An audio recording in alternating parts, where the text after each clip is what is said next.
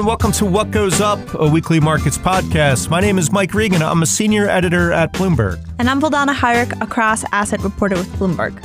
And this week on the show, well, anyone who has spent any time really studying the stock market is probably familiar with the old cliche. Sell in May and go away and come back on St. Leger's Day. That's September 15th for those who aren't familiar with their 16th century English saints.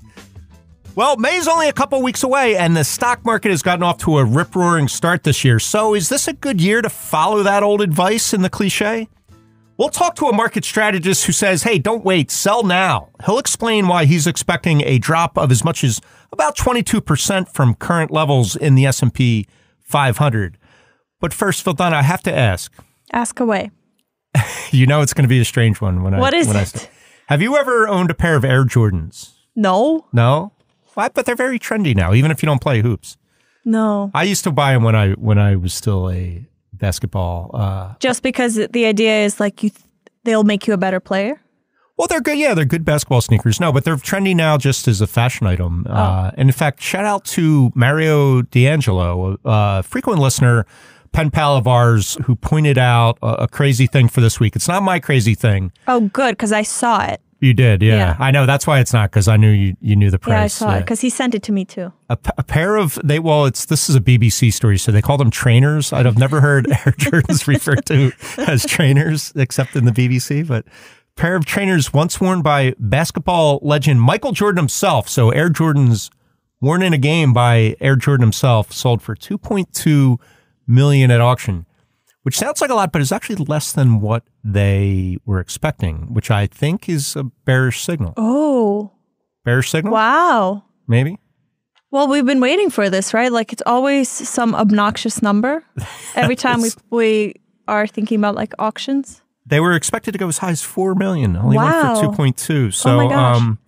I think that's a good segue to our guest, who's a little bit in the bearish camp, even though he is, yeah. I think our first guest ever to join us from Honolulu. So yeah, I think he might be. I'm so jealous of him. Hard to be too pessimistic in Honolulu. And he's there for a conference. Like, do you think Bloomberg would send us to Honolulu?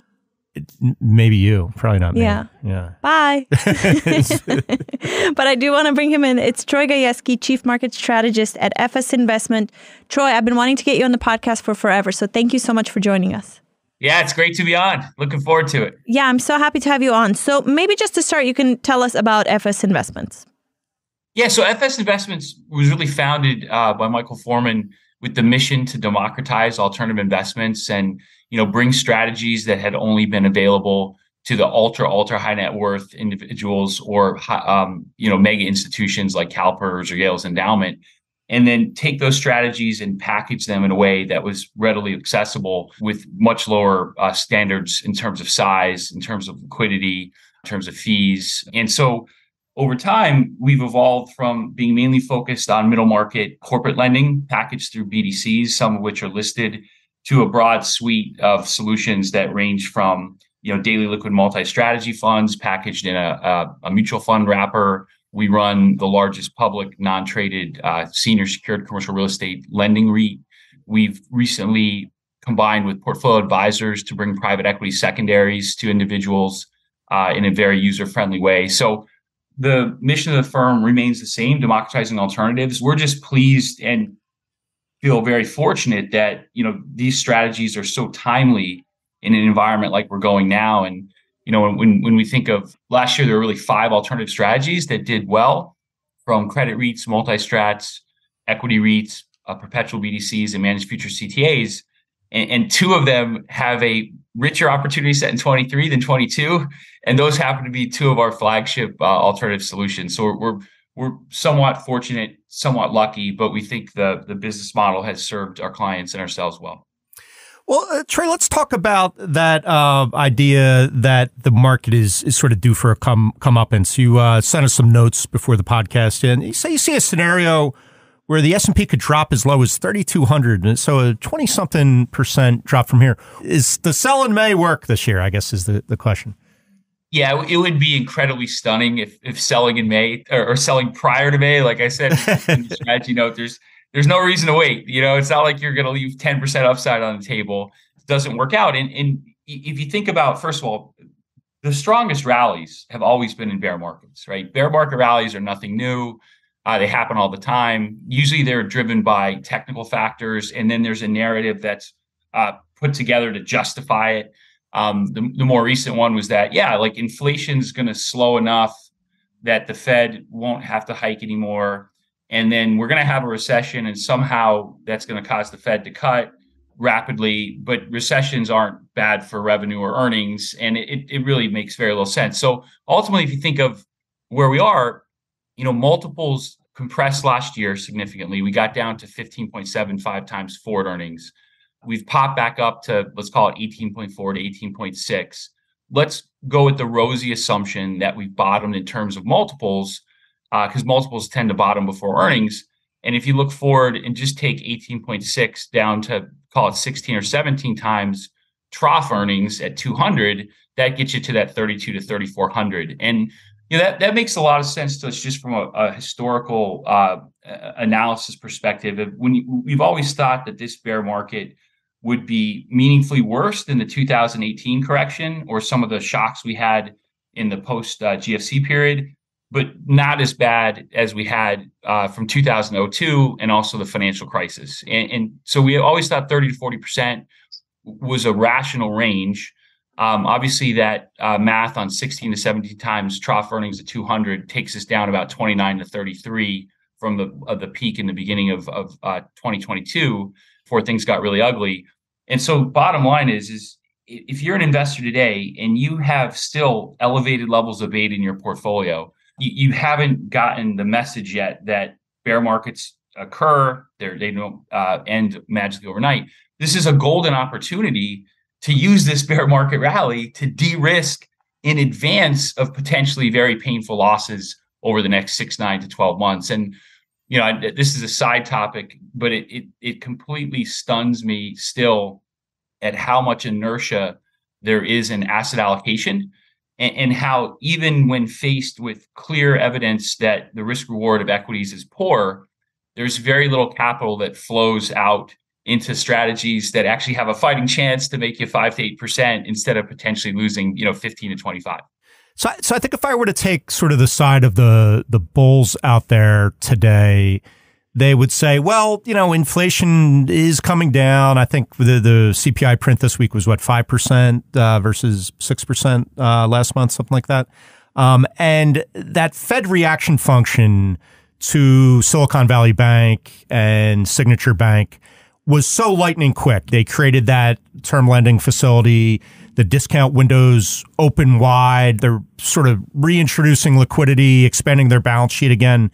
I think it boils down to the kids on Twitter would say the money printer's going burr again, which is a very obviously an oversimplified reason to be bullish for stocks. But nonetheless, there's a lot of believers in that notion that maybe we get 1 or 2 more rate hikes from the Fed, but that balance sheet is open for business again. How do you sort of respond to that bullish take these days? Yeah, look, so we've always said throughout this period that, the probability of the Fed cutting significantly or reprinting money was exceptionally low until they broke things, right? And real things. And so obviously you had some poorly managed banks in terms of asset liability mismatch, in terms of duration, and they did respond. And that's why, quite frankly, up until last week's data came out on the Fed re-shrinking their balance sheet, we kind of moved from a narrative of, all right, it's clear that money supply is contracting at the fastest pace in history,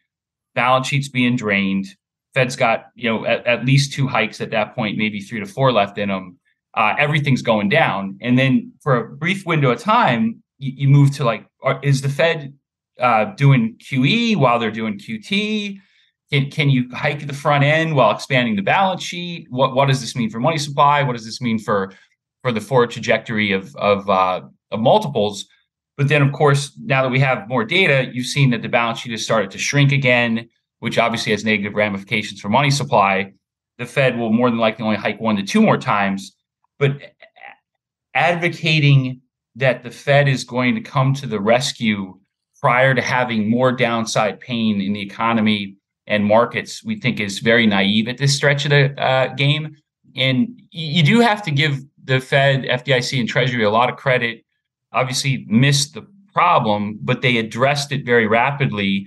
And it does look like they've so far ring-fenced the problem in a number of problematic banks, but kept the system rather safe. So, I think we've really, for 2 or 3 weeks, it was very confusing. You had conflicting narratives, you had conflicting data on how this would play out. But now it's back to the same path of shrinking balance sheet, several more, 1 to 2 more hikes.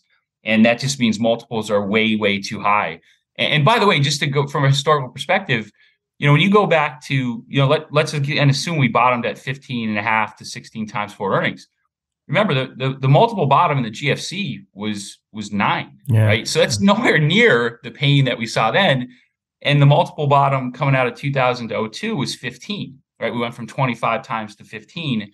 So in some ways, like our forward view, we don't even consider bearish. We just consider it like realistic, right? And arguing that an 18 or 19 multiple is rational in this type of environment makes very, very little sense to us.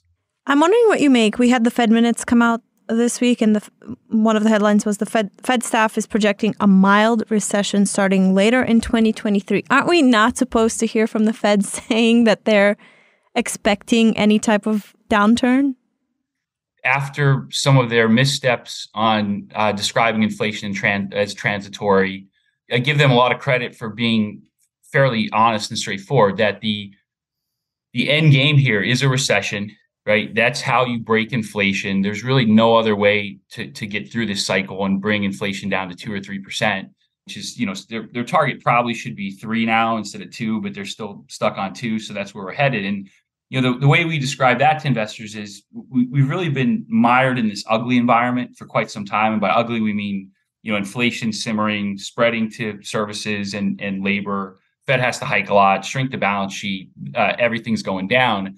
The good news is that we were certainly always going to get out of that and not have a 70s style stagflationary outcome, if for no other reason the money supply was already shrinking and the Fed was behind the curve but caught up fast. But the bad news is, as we leave the ugly, the next stop is almost certainly what we call the bad, which is a classic old school recession. And, when you think of what's kept us out of it so far, it's been the remarkable resilience of the labor market and the U.S. consumer, which has basically single-handedly kept the global economy afloat here. And as the labor market cracks, and we're starting to see signs of that, particularly in withholding tax data, and layoffs move from, very high paying tech jobs and to a lesser extent financial services to the broader economy, there just won't be enough support from consumption to keep us out of recession. So, that is the next stop. At this point, the soonest we could see that is really late Q2, early Q3 of this year. The latest is Q1 of 24. And then, kind of circling back to the question on the bullish argument, in some ways, you could justify holding on to assets in a meaningful way that have 20% downside. If you thought coming out of that, hey, the next 3 years, you're going to make 80 to 100%. But remember, the next Fed cutting cycle is going to look a lot like the mirror image of the last hiking cycle, where they hiked very, very gingerly from 15 to 18. And they did that to make sure that they'd slayed the disinflation deflation demon. And this time, again, barring an apocalyptic economic outcome or market calamity, they're going to cut very, very slowly. So you're not going to see the multiple expansion from, say, later this year, early 24, over the next 5, 6 years that we saw from 09 to 21. It'll be much more like the 02 to 07 bull market, where you came into that bull market at 15 times forward earnings, you ended that bull market at 15 times forward earnings.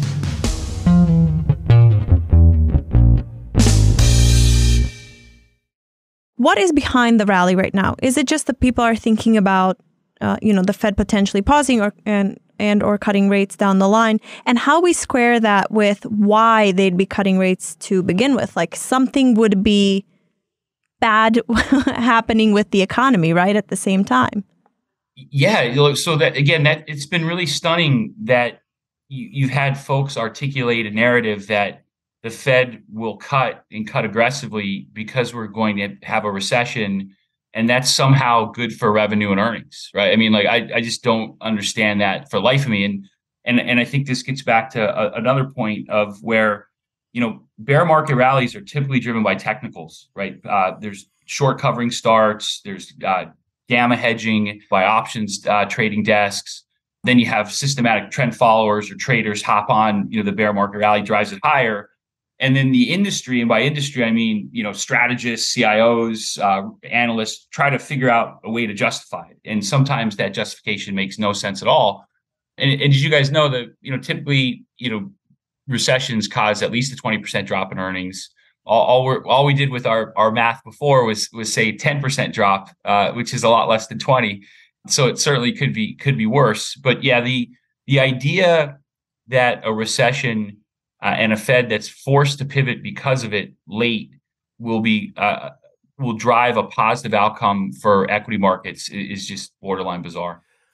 Troy, I think one shoe that everyone seems to be waiting to drop next is in the credit markets and the supply of credit. And it's kind of a hard thing to really gauge in real time. The Fed reports, the H8 report and things like that are usually a week or two old. The senior loan officer survey, I think the next one's not till the middle of May or something like that. How do you look at sort of the conditions in the credit market to determine whether they're tightening up in real time? And is there any evidence yet that it's come? I mean, obviously we've had all these rate hikes, and the failure of a few banks clearly must be making loan officers nervous. Is there anywhere you can point to now and say it started, or is it still just kind of bracing for that to happen? Yeah. So look, I think it really depends on the market. I would go back to when you think about when high yield and IG spreads started to widen in like Q1, Q2 of last year. It took until May of last year for senior commercial real estate lending spreads to start widening. Then it took until, say, August for middle market corporate private loan spreads to start widening. And then obviously in this risk on period, you've had spreads tighten back in liquid markets. That hasn't happened yet in private markets. We don't expect it to. But more directly, and this gets back to that confusing kind of narrative around what was going on for a 3-week period, you saw obviously the stresses in the banks during a time where loan officers were already constraining credit creation. So credit standards were already tightening. And then you got this pop-up in actually commercial bank lending, a really quick pop-up. And it's like, well, like what the heck's going on here? Oh, I get it. Everybody's drawing down revolvers, like grabbing cash while they can, grabbing credit while they can. And then, of course, we expected that to roll over. And that's exactly what's happened now the past 2 weeks. You're directly seeing evidence of the banking situation in regional community banks impacting broader commercial lending. So the big banks are doing more, but the smaller banks are doing far less. And then, also from a mortgage availability standpoint, you'd already seen agency RMBS spreads widen dramatically because of QT, which was further constraining funding to the housing market. That's actually one of our, we have a really unique exposure in our multi-strategy fund to take advantage of that we can maybe talk about later. But you're certainly seeing now ample evidence, right, that credit conditions are tightening, which further reinforces the concept of how in the world can we possibly avoid recession the next 6, 9, 12 months? It's really mission impossible. We always thought the probability of the Fed magically threading the needle and guiding us to, a 5 or 5.5% unemployment without a recession was at tops was a 10% probability. Now it just looks, virtually zero. If we wanted to get a read through of what's happening in the wake of the turmoil with the banks in the stock market, do you think the small cap space would be the place to look, with the idea being that maybe smaller companies have less access to banks and potentially maybe would also be a place where we'd start to see some layoffs as a result of the credit crunch? It's interesting you say that because, SMID cap or small cap factor exposures were already really cheap coming into the year relative to large and mega. And we actually had that factor trade on. But as soon as the banking crisis started, it's like, all right, cheap things can get cheaper or relationships can get more out of whack. So we blew out of that really quick. And ultimately, what it does is it delays any compression of that spread, right? And that's, again, when you think about just locally more what's happened to the NASDAQ or, Apple and Microsoft in particular, the last remaining, fangs that are still performing as you'd expect as growth companies that aren't grossly overvalued. A lot of that gets back to the fact that, those have more pristine balance sheets. And when you think about smaller cap companies that are clearly more exposed to the domestic economy, that are clearly more reliant upon, local small bank financing, it's unlikely that situation improves. And, I would say one cross current to that, which is fascinating to us, just given our footprint in private credit, both in commercial real estate and middle market corporate loans, is, the window now for private lenders to take market share from banks at wider spreads, it has expanded far more than, again, we would have imagined 6 weeks ago, right? In that we expected banks to retrench. They had been. We expected better opportunities to service the needs of those that had to roll loans. We'd already seen many companies doing what I politely call bankruptcy prevention dip loans to reduce the risk of going bankrupt in the event of a recession. And now that's just even escalating more. So you think about like commercial real estate lending, there's about 1.8 trillion loans that are going to roll this year and the next 3 years.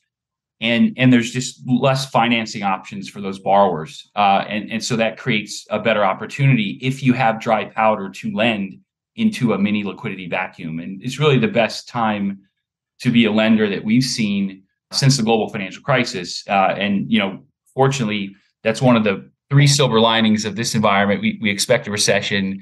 Yeah, obviously the weakest links in the financial system have cracked, but the system is still strong. I'd like to get into that, the idea of commercial real estate a little bit. You mentioned you guys manage a real estate investment trust, especially the property sector REITs or the office REITs have really just been annihilated this year, to the point where, it's gotten so ugly that it starts looking pretty, I think, to a lot of investors. These yields are pretty eye-popping. Are there REITs and commercial real estate investments in general where there's, babies being thrown out with the bathwater right now? Are there certain sectors, certain areas that are attractive to you?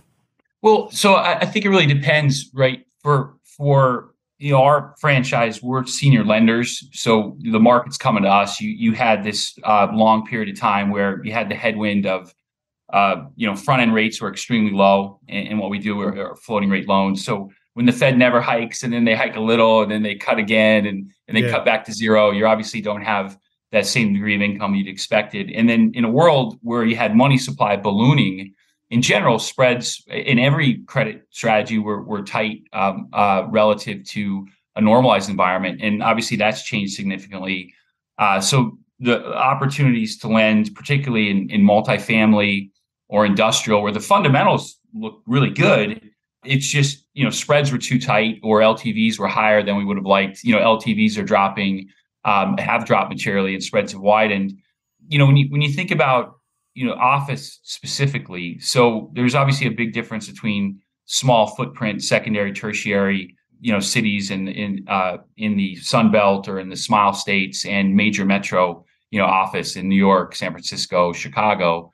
The way we see that playing out, and we've been articulating this for about 18 months, is it's going to be a repeat of the slow motion train wreck that we had in bricks and mortar retail, right? So bricks and mortar retail was a real credit concern, a real owner operator concern for years, and ultimately that cured itself with a surprisingly low amount of losses. But major metro office, as you know, it's very difficult to repurpose major towers into multifamily given the footprints. And there's just going to be a substantial amount of wealth destroyed by owner operators. I'd say we'd be cautious on trying to play any short-term bounce in any equity REIT that's listed as we're going into a recession.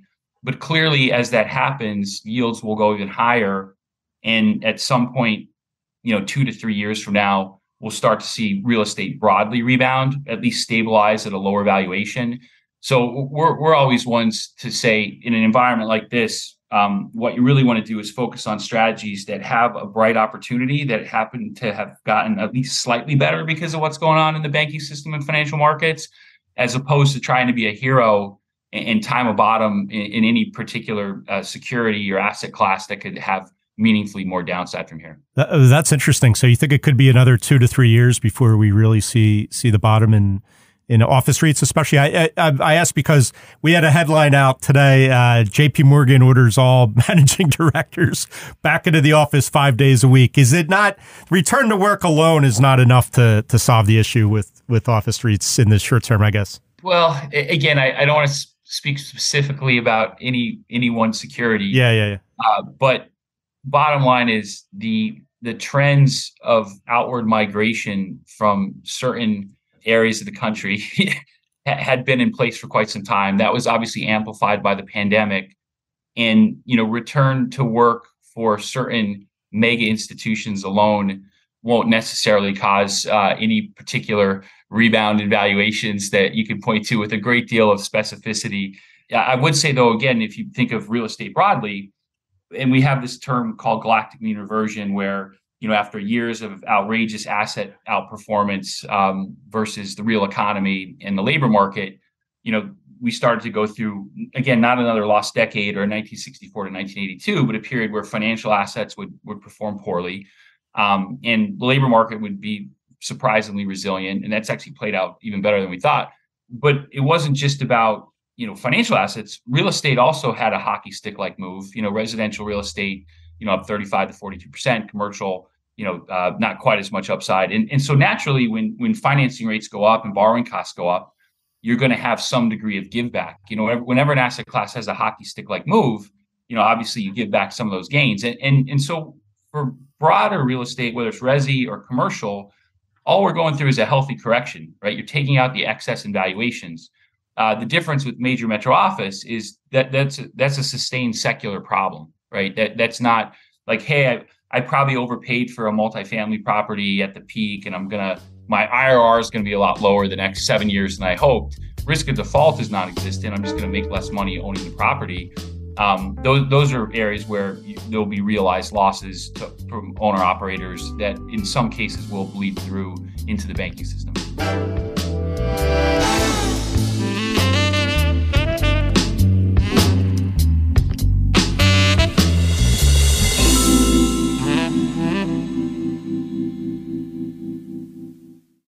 So in your notes, you said, trim your equity exposure and embrace democratized alts because the time for the right alts is still now. I'm wondering then what you would put on that list of the right alts.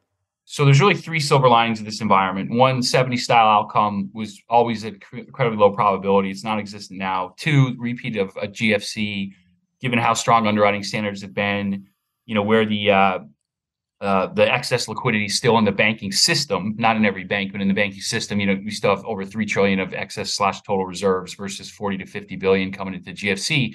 But the third is that alternatives have been democratized, right? You didn't have fixed income to protect you last year like you did in 2002 or even the GFC, but you had a series of democratized alternative strategies that actually performed really well last year relative to markets. And those five categories, simplistically, not all inclusive, were credit REITs, multi-strategy funds, equity REITs, fully invested perpetual BDCs, and CTAs managed futures. So last year, those five groups all performed very well relative to what was going on in fixed income and equity markets, where it was a horror show, as you know. So the difference this year and why we evolved the message from the time for alts is now to the time for the right alts is still now, is of those five strategies, two have, we believe, materially better opportunities, two have a darker outlook, and the fifth, it's not necessarily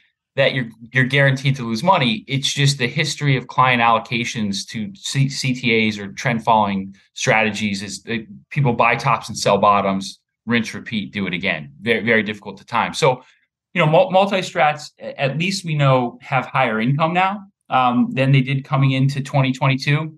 So all things being equal, if you can generate the same amount of alpha, again, it's an if, not a guarantee. You're starting with much higher cash flow or carry which should lead to a higher total return. In the case of credit REITs, you're lending at wider spreads, earning higher yields at lower LTVs. However, so those are the two that we believe have a more positive outlook. And again, we think we're very fortunate as a firm to have two of those as our flagship strategies right now. And then the two that have a darker outlook, at least for the time being, are equity REITs, where that was a story of income, small amounts of income, but still reasonable income, plus massive NAV appreciation that was then goosed by some of the post-pandemic measures by the Fed and the fiscal stimulus. That's evolved to paltry income with now NAV depreciation, or to be mathematically correct, less income plus NAV depreciation, at least for the next several years as the real estate market continues to decline. And then perpetual BDCs, the good news is income has gone up more than you thought. The bad news is you're going to have more mark-to-market markdowns on loans, and also more realized loss. So again, not the end of the world, but a not as rosy of an outlook in 23 and 24 than you had coming in 22. So two of the five we think look materially better. Two of the five look at least modestly darker, and the fifth, it's just more about client timing and investment. Seen it so many times. People allocate to systematic trend followers at the precise wrong time, lose money, don't make money for a while, redeem, and then rinse, repeat. And by the way, like Mike and Vildana, that's you could actually say that just about every asset class, right? Like we're actually looking at private equity flows, trying to get a handle on how big the private equity secondary opportunity could be. And it's just amazing that like 75% of the capital ever allocated to private equity was from 18 to 22, when you had much higher valuations, much lower borrowing costs. Have there been a lot of inflows into your managed futures strategy? No, so managed futures, we do not. We have a very tiny strategy that focuses on that, but the flows that had come into managed futures as an industry were very robust last year, because the performance was very strong, and I wonder are the trends just not as well defined this year and easy to follow? Do you think? Yeah. So the master thesis coming into 23 was it would be very difficult for markets to replicate the degree of trending that you had in 22, right? It was just like you go through 08 and early 09 and then you get into 2010 to 2012 and you have more range bound, choppy, sloppy markets. So we thought from a return expectation standpoint, you'd have to lower your return expectations. That being said, we certainly didn't see them getting hit to the degree they have so far this year. The more problematic issue is that, it was setting up for an exact repeat of what we've seen historically, where, you have great performance, you have the non-negatively correlated return profile. Everyone wakes up and says, oh, we should allocate to this. And then they allocate precisely at the exact wrong time. Yeah. Well, Troy Gayeski, Chief Market Strategist at FS Investments in Honolulu, Vildana. Why didn't we jealous. Meet Troy in Honolulu to do the podcast? He should have told us beforehand. I know. It's his fault. Come on, Troy. Next time. Sorry about that. We can't let you go just yet. However, we do have a tradition here on What Goes Up where we're going to have to hear about everyone's craziest thing of the week. Vildana, why don't you get us started? I think this is the first time we're talking about this. You and I are working on a new project. Yes. And for that new project, the producers had to interview our family members. Yes. Did that happen to you too? They called my sister. They did? Yeah. So I want to give a shout out to my sister Mirella. Your sister Mirella. Who, since they interviewed her, she had to go back and listen to a bunch of What Goes Up episodes. And now she is a craziest things finder. Oh. The stuff she sends me is amazing. But she always sends it after the episode airs, so it's always too late. So I'm just going to list a few of the ones. All right, let's hear them. Okay. Tesla made a beer with cyber hops. It's called Giga Beer, Bier. Wow. Then she sent me, do you know the store Aldi? Yeah. They have a clothing line now. Really? Yeah. It looks kind of funky. Then she sent me Coca-Cola bottles with yellow caps because it denotes that they weren't made with corn syrup, so that they're Passover friendly. Oh, okay. She's just sent me so much stuff. We might have a new Crazy Things chief correspondent. I think we do. She even went to Aldi and took pictures of the stuff. Listeners can't see it. But anyway, mine is New York City Rat Czar. Did you see this? The rat czar? The New York City rat czar is earning $155,000 to lead the rodent fight. Not enough. I would double that. I mean, I'm interested to see what happens. Like, he's got to get rid of all the rats? She's got to get rid of them. So is that a new position or is that a standing? No, remember they announced the position a while ago and they just hired this woman who used to be the Department of Education's rat reduction. She spearheaded the Department of Education's rat reduction efforts. She's got her work cut out for her. I don't know. She might be a good podcast guest on the. Yeah. I don't know, Trey. That's pretty good. I don't know. It has nothing to do with markets, Vildana, but it's a salary. I was going to make a joke that it's like one of the jolts, figures that had to, because they hired her, The rat. That's funny. 150 grand. Not enough. Not enough to handle all the rats in New York City. Couldn't pay me enough. Trey, how about you? You see anything crazy this week? Well, I'll tell you, I think the craziest thing that's happened, that was actionable recently is just, we already had these ridiculous levels of interest rate volatility, with an expectation that, at some point we'd have a recession. And, when you think about what's been going on in the housing market, it's obviously a downturn. And I if you had asked me 6 weeks ago when I thought inverse IOs, which I won't get into all the complex description, but bottom line is they benefit from a steeper yield curve and slower refinance activity, would start to perform even a shadow of what they did from really 2008 through 2012. I never would have guessed that. But then you had the mini banking crisis, obviously the forward curve reprices. Suddenly these securities that had very little or no cash flow have the potential to cash flow pretty significantly. And so the massive levels of interest rate volatility combined with a potential shift in Fed direction, even a mild one, just caused the value of those to go up dramatically. And it was just something we never saw coming, even 6 weeks ago. So it was one of the few negatively correlated expressions that really showed up in terms of performance a lot faster than we would have dreamed of. Interesting. I'll have to look those up. Look those up on the terminal. All right. You like alternative assets, Trey? I specialize in very, very alternative assets. Nice. So I can't wait to hear it. Vildana, are you familiar with the song Hot for Teacher by Van Halen? No. No? No. Really? No. I am. I know Troy is. I'm a little older than Vildana. And I know he's seen the video. It's a very good video. A lot of production value in the video. I'll leave it at that. But the guitar Eddie Van Halen was playing in that video. It's like the red guitar with the white stripes across it. Going up for sale at Sotheby's. The Hot for Teacher guitar. It's a Kramer guitar. It was made in, I think, 1982 at the Kramer Green Grove plant in Neptune, New Jersey. Wow. Right near Asbury Park. Interesting, which is something I did not know. It's going up for sale at Sotheby's, so it's time to play. The Price is Precise. The Price is Precise. I almost said Price is Right. Troy, bad news. You're now a game show contestant on our show. The Price is Precise. I guess I'll phrase it this way. This hasn't gone up for sale, so we're dealing with what Sotheby's expects it to fetch.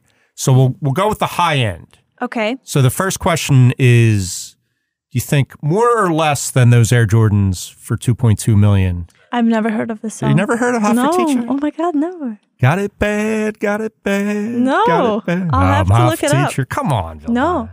Very famous song. My guess is going to be so bad.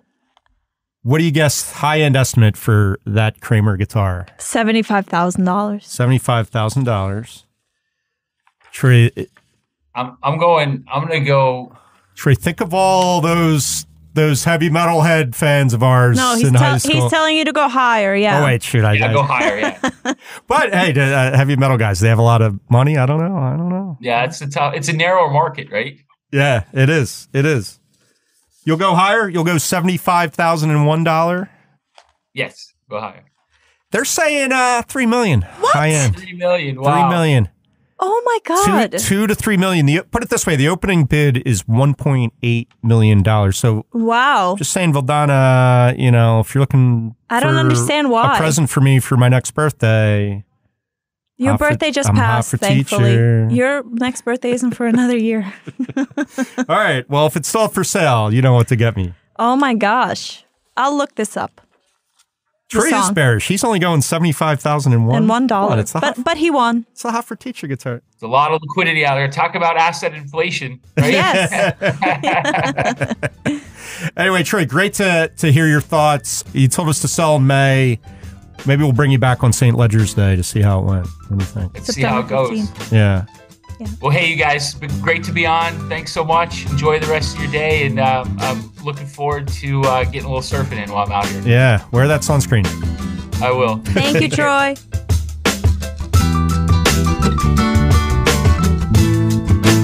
What Goes Up will be back next week. Until then, you can find us on the Bloomberg Terminal, website, and app, or wherever you get your podcasts. We'd love it if you took the time to rate and review the show so more listeners can find us. You can find us on Twitter. Follow me at Vildana Hajric. Mike Regan is at Reganonymous. You can also follow Bloomberg Podcasts at Podcasts. What Goes Up is produced by Stacey Wong, and our head of podcasts is Sage Bauman. Thanks so much for listening, and we'll see you next week.